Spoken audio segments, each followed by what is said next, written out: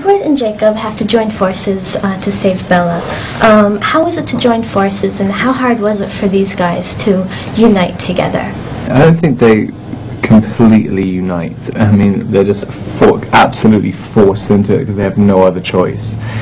And there's no kind of, they're still not friends or anything afterwards.